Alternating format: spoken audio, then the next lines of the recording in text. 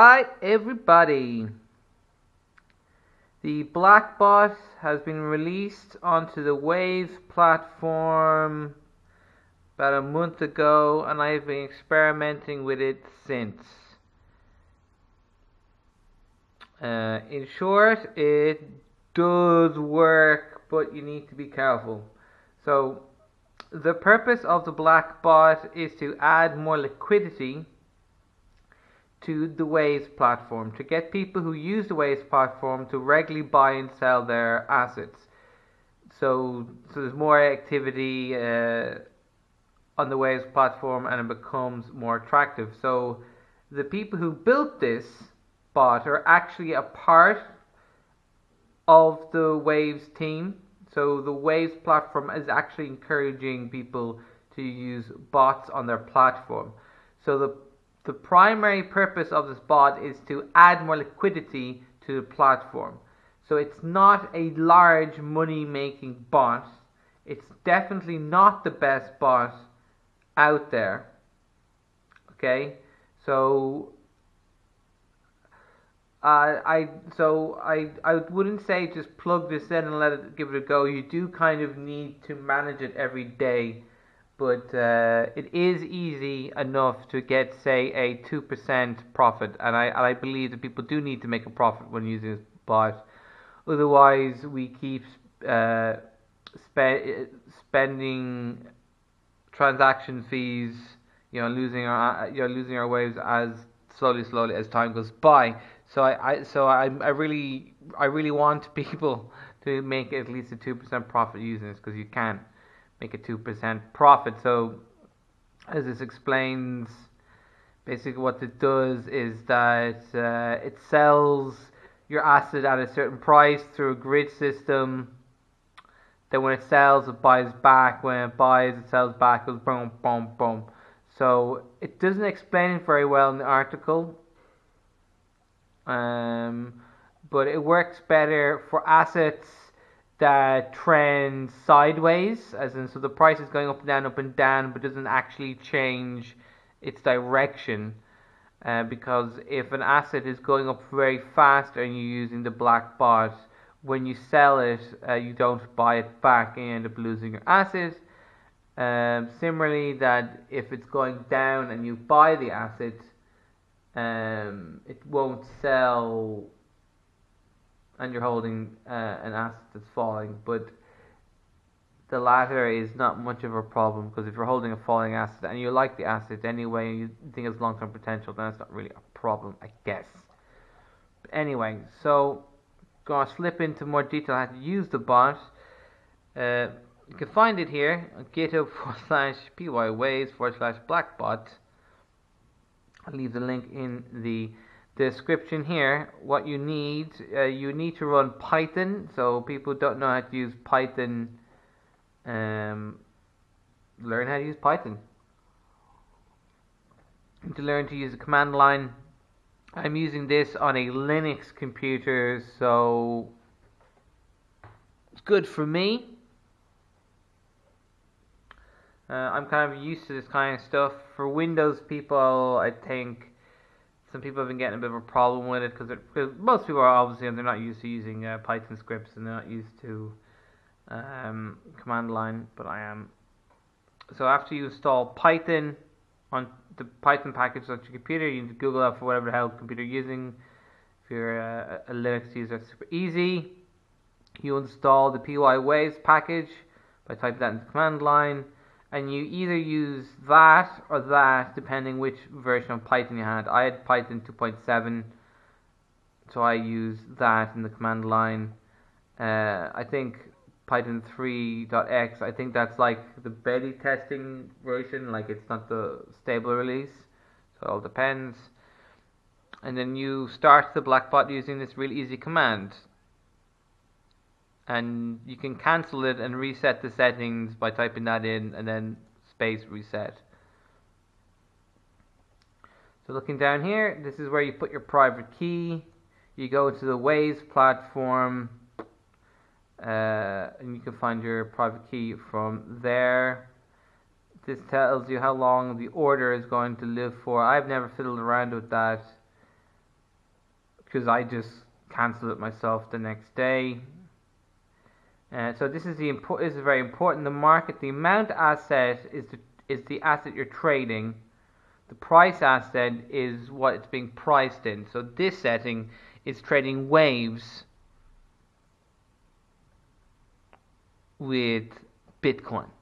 So the asset we're trading is waves, and the price is set in Bitcoin. Okay, so if you're going waves against dollars, which I strongly do not advise because you will lose money, it's waves, and then you find the ID for dollars. And so how do you find the asset ID? It's up here. That's how you find the asset ID. You find it here in the when you're looking at the Waves platform in the browser. You can find it up here in the URL. Now, if you're trading, however, most assets on the Waves platform, the price asset is going to be set to Waves, and you put the assets ID here at amount assets equal to ID because it's the other way around. In this scenario, we were trading waves against Bitcoin, but most of the time we're trading assets against waves. So just be mindful of that. So if you're using the Waves Community Token, you need the ID here for the Waves Community Token, and then Waves goes there. Tranche size. I believe this is this is something that took me a few days to get my head around a little bit. I found it a little bit confusing for me, and if you get you need to get the tranche size right to make profit. So if you're trading waves, in this case, waves against the asset of against Bitcoin, and you have 100 waves. One waves has a tranche size of 1 million. So your overall tranche size would be 100 million, and then you need to take into account that the grid splits it up into 9 trades. So you get your calculator out and you divide that by 9 to get the tranche size, assuming you want to trade all your assets. So if you're looking at an asset that's just a wave-backed token, you need to see how many decimal places there are. So that is going to determine your tranche size. So basically, you look at how much of the asset you have and just mentally remove the decimal place. So it's all just one big number, and then you divide by 9. Here they give different options to have your base price. So when it's making the grid, it has a base price. I've only had last work where I use ask or bid. It didn't work for me. So there you go. So two most important things here. Other than obviously having your private key, getting this right, that's the asset you're trading against what you buy it in, and getting the tranche size right. And then you can change, I guess, the grid levels and intervals, but I've not done that yet. So, I'm going to look at some assets here on here, and how would I predict profitability. And the problem with using the asset, using the BlackBot for Waves versus Bitcoin, is that if the price suddenly goes up and you sell your Waves for Bitcoin, you lose your Waves. That's really not ideal.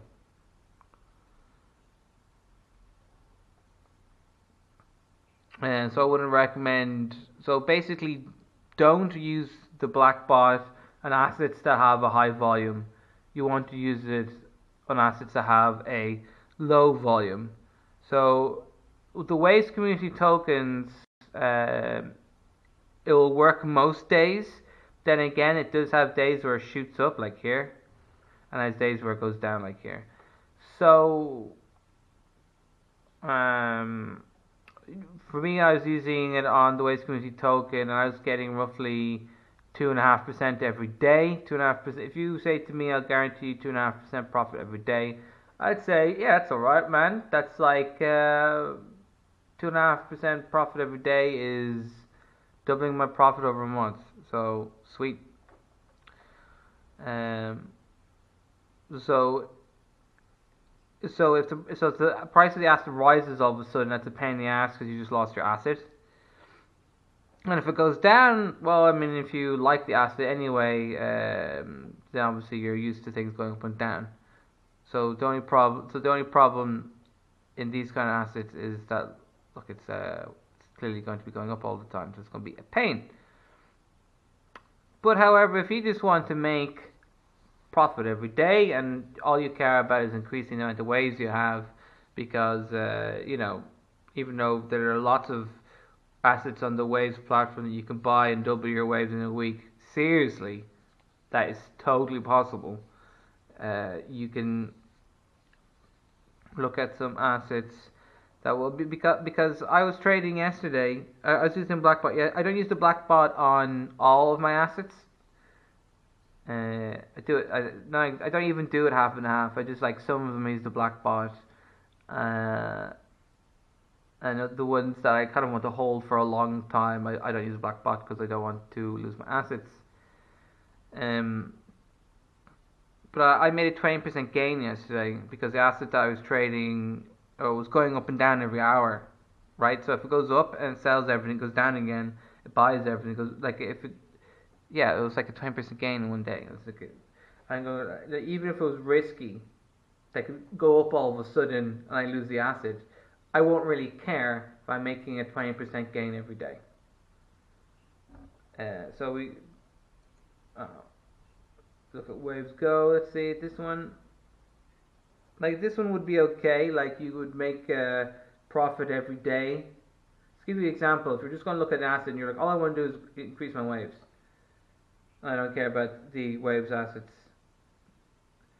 This one would probably make you profit like for a week, and then it might shoot up and you'd lose that opportunity. But it's okay. You just move to another one.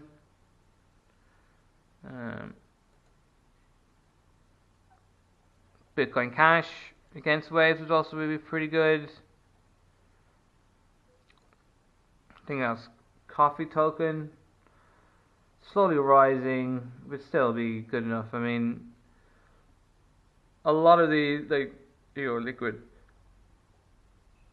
So if you're doing it here, so for example with the liquid, if you're using here, you'll be making profit of it, boom, so all of a sudden you lose your asset when it shoots up.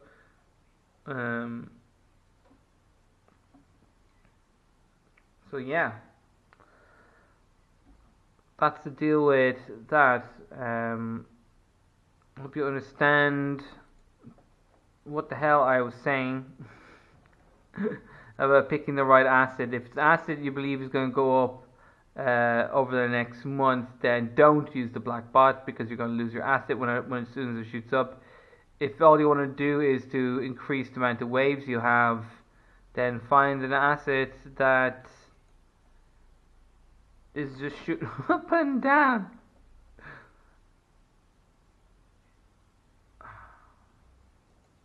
What's that one?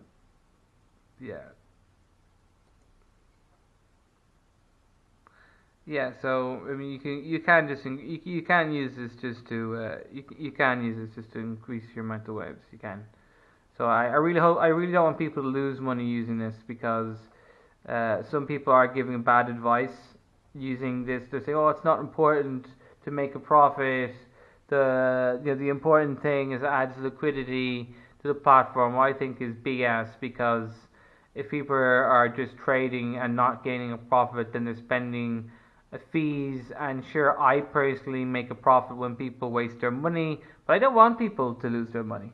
I think it's really narrow-minded. I've seen some people say, oh, no, profit's not important. No, profit's super important. I've got bills to pay. I've got food to eat. I've got rent. I want to go on holidays. I want to have a good lifestyle. I want to make a profit. Like, we can we can use this to make, even if it's a small profit, it's good. If we make a small profit and this liquidity gets added to the exchange and we make a profit. So the reason why there's some people here that are discouraging making a profit on this, because if you waste your money on the fees, then the people running the wave nodes make a gain.